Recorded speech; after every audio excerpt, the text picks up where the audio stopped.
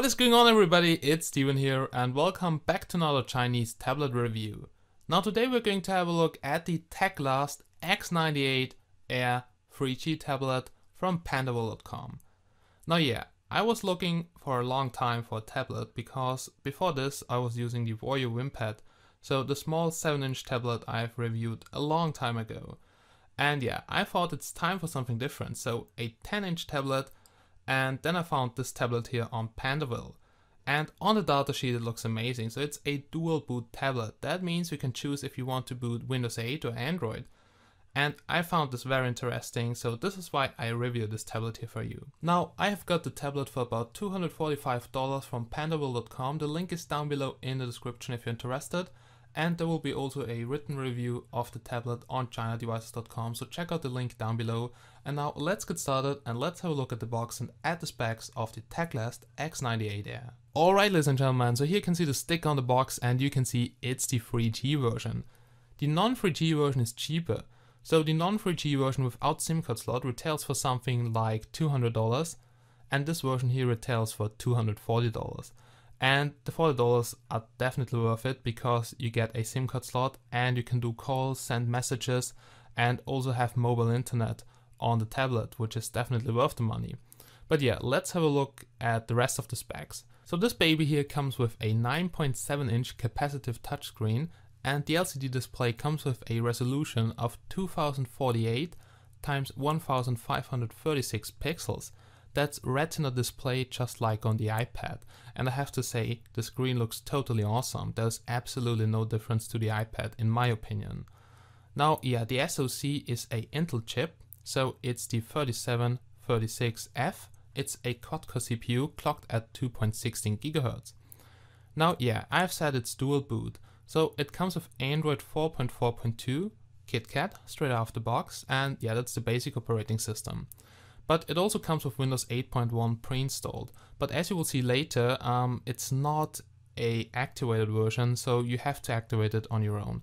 It's pre-installed, but there is no license key included. And if you want to switch the operating system, then you have to reboot, so you cannot switch the operating systems on the go. That's not possible. But it's pretty cool that you can use both things because the chip is compatible with Android and also Windows. It comes with 2 GB of RAM, which is definitely enough for Android, and it's also okay for Windows 8 because Windows 8.1 here uses something like about 1 GB in idle. Then here we have 32 gigs of NAND flash, and it's just split at 50-50, which is not that good because in Windows 8 you just have about 15 GB of usable space, and Windows takes a lot, and my space is already full. So you can extend the internal memory by using microSD cards.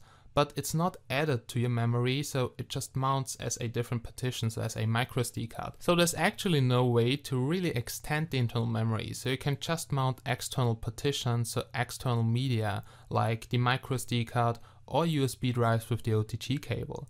Now, it also comes with a 2.0 megapixel front-facing camera and a 5 megapixel rear camera, but the cameras don't look really good.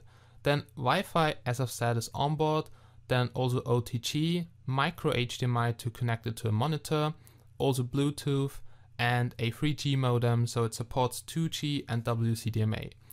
Alright, ladies and gentlemen, so basically that are the main specs of the tablet. Also the design is really nice, so let's just go and let's have a look at the design of the tablet. Okay, so I forgot, before we have a look at the tablet, let's see what we can find inside of the box and let me quickly show you all the accessories.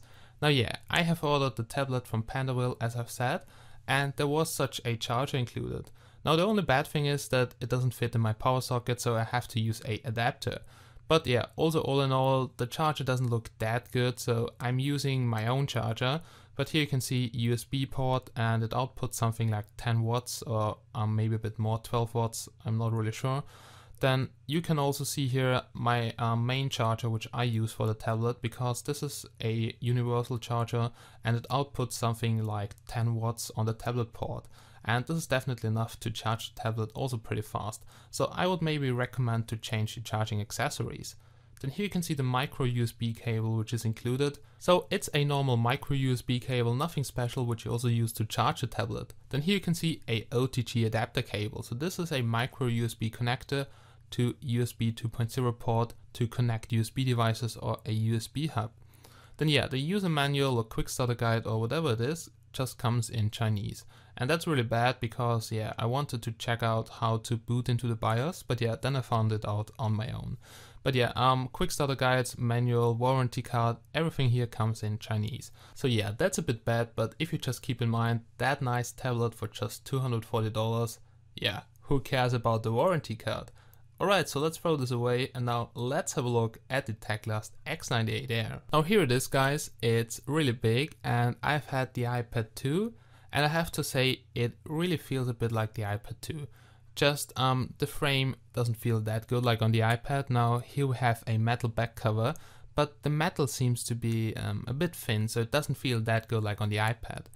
Now here in the left top corner we have the front facing camera, then here you can see the display. Colors, sharpness, outstanding. So the display looks absolutely great. It's definitely just like on the iPad, so like a Retina display. It's a really good display. Here the backside also looks quite good, and yeah, it is metal, but it doesn't seem to be very thick. Then here you can see the logo, so some Chinese logo here, X98 Air. Here we have a dual speaker design, but yeah, they are mono speakers, but they are quite loud and the quality is okay. Then here at the top we have a plastic bar, not sure what's under it, maybe the antenna or something. Then here also you can see the back camera, so it's a 5 megapixel camera, but as you will see later, camera quality not really good. The thickness is totally nice, so it's about 9 millimeters thick as you can see. And if you just have a look at this, so this really looks like an iPad, and Air in the title of this device is definitely correct. Then here you can see the volume rockers and the power button. All the buttons here placed on this side of the tablet, and if you want to boot the BIOS, so the dual boot BIOS and the OS selection, then you have to hold volume up and power. Now here you can see the slots, so we have here a SIM card slot, it's a big SIM card slot, and here a TF card slot up to 64 gigs, and the bottom microphone for instance doing calls or something or Skype. Here for instance we have the micro USB connector, then a 3.5mm headphone jack to connect a headset and a micro HDMI output. So you can also connect a monitor, so you could use it as a computer with monitor, keyboard, but then you cannot charge it because there is no DC in, and that's really bad in my opinion. Now the build quality feels pretty good, just sometimes it feels a bit like the glass would come off, but it doesn't come off. There's maybe some air between that and sometimes it feels a bit strange, but all in all the build quality looks and feels definitely great. Okay guys, so now let me quickly show you how it feels and performs in Android. And I really have to say it's definitely smooth, so everything here really smooth. The Intel CPU does a pretty good job in Windows and Android. Then let's go quickly here to the settings. Let's go to about the tablet to see on which Android version it is running. So here we can see it's running on Android 4.4.4 KitKat. So that's the latest version right now for the tablet, but there are custom ROMs, so that's a good thing. They're really custom ROMs and that's something I really like. Now here you can see we have Wi-Fi. I'm connected to Wi-Fi. The Wi-Fi signal is pretty good, but here we also have mobile networks, so we have here data enabled, and you can also use WCDMA, so 3G, and also do calls on the tablet just like on a smartphone. Then here we have also HDMI settings if you have an external monitor, but I don't have a micro HDMI connector. Then here you can see we have internal storage, and basically we have here two partitions, so internal storage and internal ROM, and the total usable space is not really much. So you can see we have something like about 3 GB of usable space. So I would definitely recommend to get yourself a micro SD card like this one here, so 64 gigs, absolutely no problem on this tablet here. I'm not sure if more is supported, but 64 gigs is no problem at all.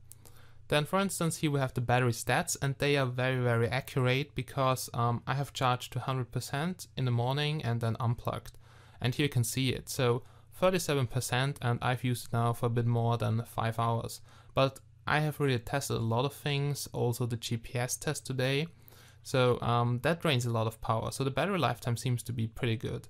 But for instance, if you would compare it with the iPad, then it's just average, because on the iPad I had 2 or 3 days on battery lifetime, it was just amazing. And here, yeah, 1 day possible. Then here under all apps you can see it comes with a lot of Chinese junk. Now the default ROM comes with so many Chinese applications, but also wireless update is working, so I've got a wireless update after I've unpacked it. But yeah, those Chinese applications are very annoying, so I will definitely install the custom ROM. Then here we also have, for instance, locations or GPS. There will be a GPS test later. Language and input, so there are all languages in here which Android supports natively, but they are not translated to 100%, so keep that in mind.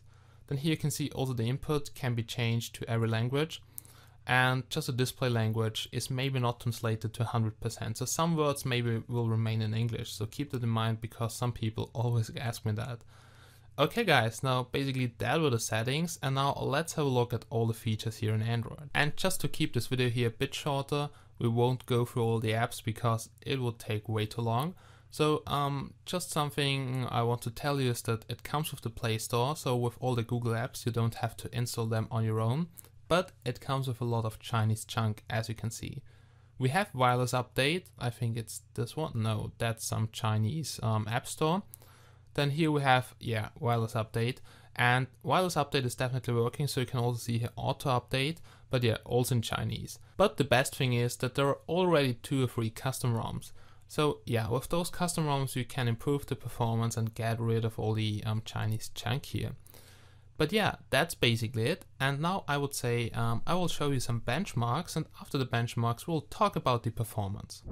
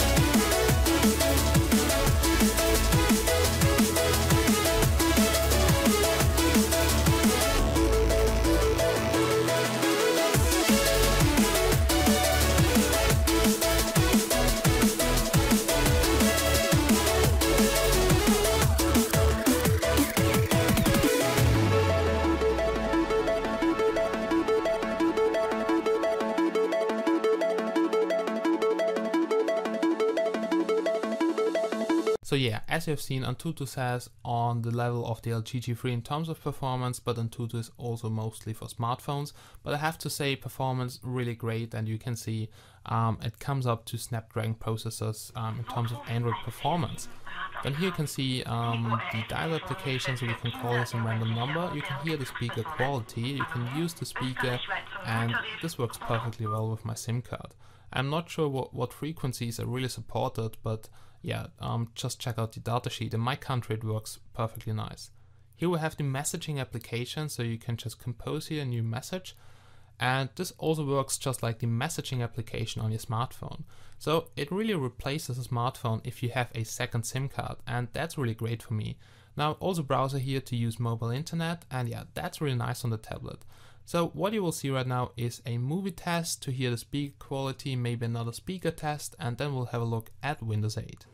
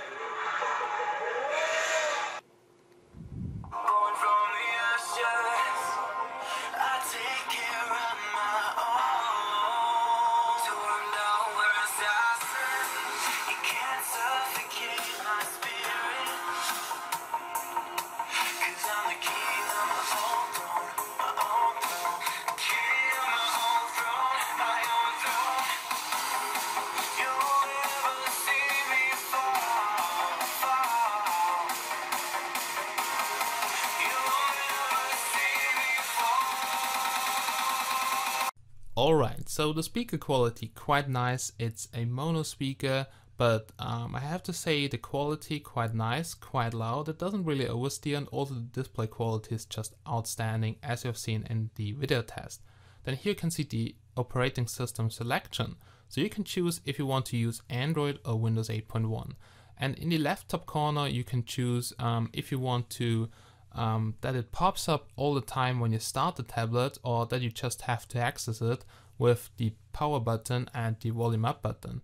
But yeah, we'll just choose now Windows, and now let's just boot Windows 8.1 and let's see how it performs in Windows mode. Now before we start Windows 8, I quickly want to show you the main BIOS, because a lot of people have asked me. Yes, you can really enter the BIOS, and it's a American Megatrends BIOS, but most of the options are locked. So you just have here the boot options, and you can enable here quiet boot, boot architecture, and fast boot.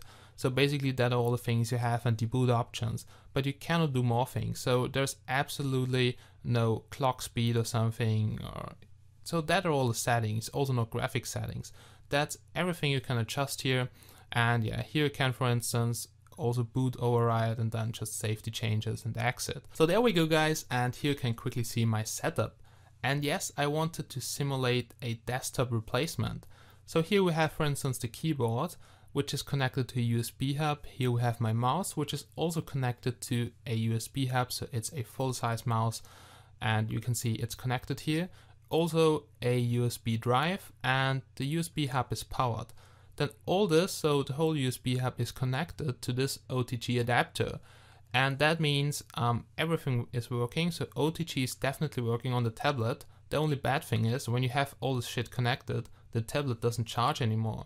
Then here we also have a speaker which you could connect with a 3.5mm headphone jack.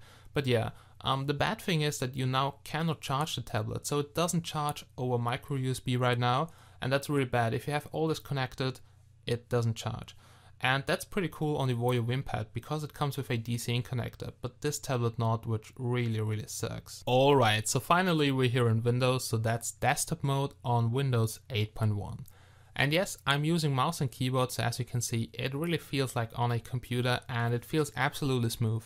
So for instance, if you know Intel Atom netbooks, then they are very laggy, but the tablet feels very smooth, even though it's a Intel Atom processor. But you can also use the touchscreen here in desktop mode, and that works perfectly nice. So let's have a look here at the Windows 8 tiles, and yeah, it's a bit buggy here with my mouse, so what's going on here? But yeah, let's see. Yeah, now it works. And you can see it really feels like on a tablet, so that's tablet mode. You can also go down to the apps, you can access the App Store, you can download apps from there.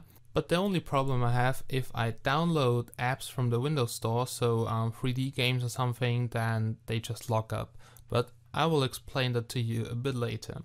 Then yeah, back here in desktop mode, so let's just check out here the networks, and you can see I'm connected now to HSPA, so UMTS, and it uses 3G, so with my SIM card, and Wi-Fi is currently off. So let's see if the internet is working, and let's just do a quick speed test, because I also want to see how fast the internet connection is, because on the newest MTK 64-bit smartphones, for instance, I get something like 20 Mbits, so it really pushes 3G to the limit.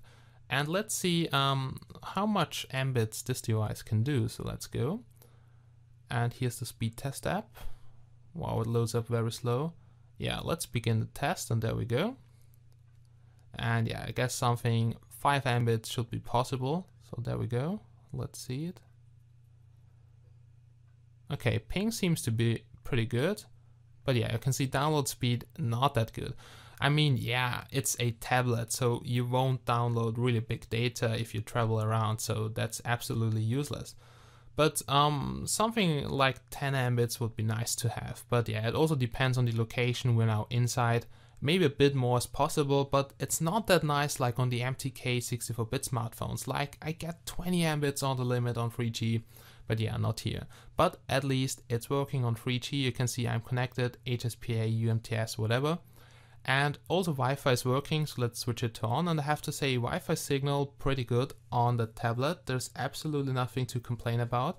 I can also see here the Wi-Fi networks of my neighbors, and that's pretty good because I'm in a house and the neighbors are about 50 meters away. Then here also Minecraft, so you can see, for instance, if I go here on a web page, it loads up perfectly nice in desktop mode, but also here the Internet Explorer in tablet mode works perfectly nice. It's absolutely not laggy if you browse something. Also watching videos feels quite smooth on the tablet. The only bad thing is that 3D games just lock up all the time, and also if you want to watch 2K movies on YouTube or something in a really high resolution, the tablet locks up. I have no idea why.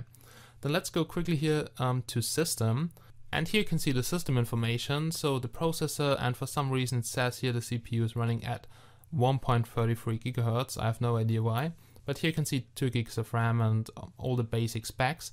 If we check out here at the bottom, Windows is not activated, so you have to have a product key. It's not included and you have to enter one, so buy Windows, guys. Then let's have a look here at the hard drive. So you can see we just have here 4 GB free on the main partition, which is really not much. And here you can see my micro SD card and also a removable disk, which is my USB drive. So you see dual boot is a nice feature, but it eats all your fucking space. Then let's have a look here at CPU set. So let's see at which clock the CPU is running, and there we go. And CPU set says right now at 500 MHz. Wow. And yeah, I guess my tablet has some issues with heat dissipation.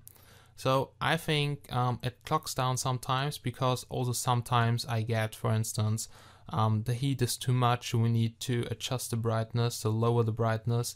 And it's really strange because also 3D applications lock up.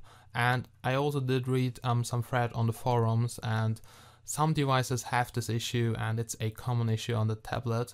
But yeah, they try to fix it, and I get a replacement tablet very soon from the seller. So the seller is really nice in this, and he exchanges that. And here you can see Office, and also in the forum some people said they cannot install Office or something, but that's bullshit. You can install Office and that's absolutely no problem, and it really feels like on a computer if you use mouse and keyboard.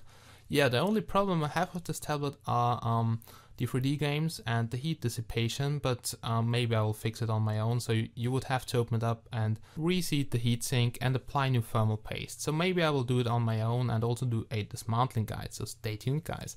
Then here you can see the languages, and by default this tablet comes in Chinese, and it took me 2 days to find out on how to set it to English. So that's really hard to do, and I would be really happy if they would ship it out in English, but no, it comes in Chinese. Alright, ladies and gentlemen, and now let me quickly show you my problem I have with 3D games and 3D apps.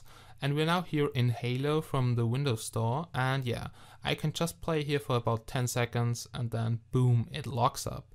And this also happens in Android. For instance, I wanted to play GTA or some other racing games, and after about 30 seconds the app locks up and you have to restart the tablet. And that's really annoying. So you cannot play 3D games, and it's really funny because I can play Minecraft all day long, but I cannot play apps like this one here. And that's a really strange issue. If it would be the heat issue, then it would be also in Minecraft. That's really, really strange.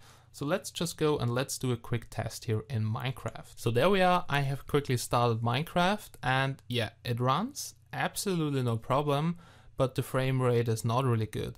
So you have to lower the graphics, but yeah, frame rate is about 15 to 20 FPS, so 20 at maximum. And it could also be because the CPU is not running at its full clock because of the heat issue. And yeah, really strange issue, but you can see I can run Minecraft the whole time and it doesn't lock up. It just locks up in 3D apps, games. It doesn't matter if it's in Windows or in Android. And if you want to, for instance, watch 4K movies on YouTube or something, then for instance, it locks up after about 30 seconds, and that's really strange. I have to figure out what is causing this, and also just refresh the firmware. Maybe it's just a software issue, I don't know, but I guess it's a hardware issue. But you can see even Minecraft is playable, and if the software would be optimized, maybe a bit more, also with Optifine, I'm pretty sure you can get something like stable 20 FPS. Alright, ladies and gentlemen, now that's the gaming performance. What we're going to do right now is a camera test, then a GPS test, and then you will hear my conclusion about the tablet.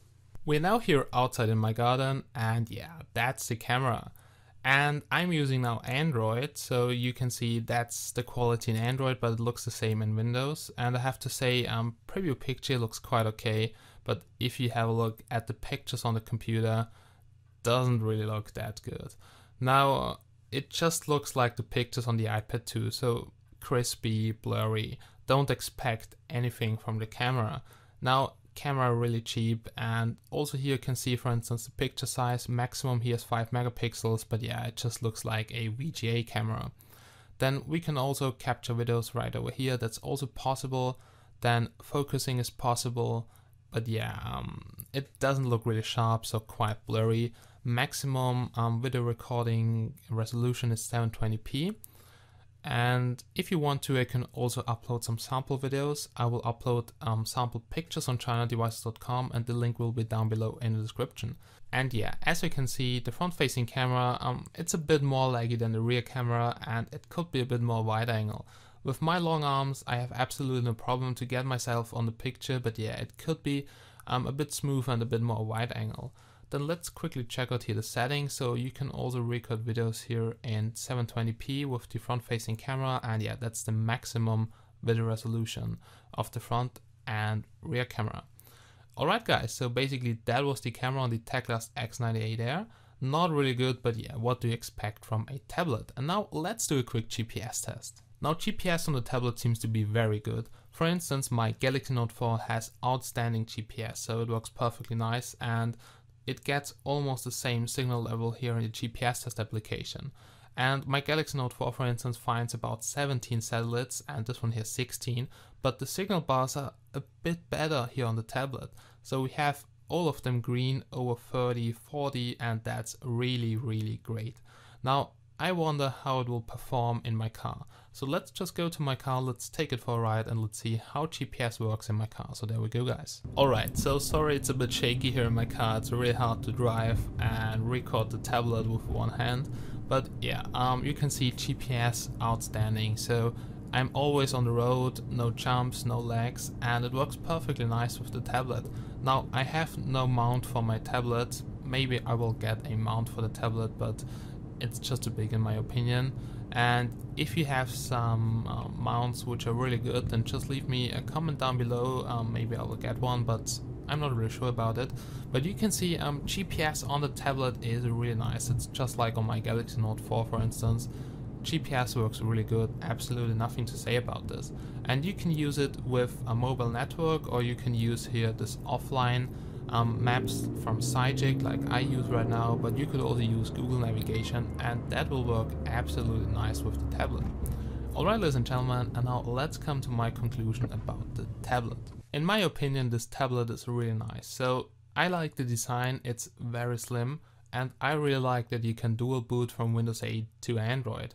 Even though you cannot dual boot on the fly, so you have to reboot, but on the fly wouldn't be possible with just 2 gigs of RAM, so that wouldn't be possible at all. But the tablet itself, pretty nice, the performance is great, but if you have the same problem with 3D apps locking up, then this could be a hardware issue because of overheating of the CPU. Now, if you have that problem, I would send it back. And I really like that Pandaville is such a reliable seller that they just exchange it. And yeah, that's really good that I bought from Pandaville and not from AliExpress, because if you buy from AliExpress, it can be a pain in the ass to return products. Now, yeah, all in all, tablet really nice, battery lifetime nice, the display is probably the best thing because it looks totally outstanding.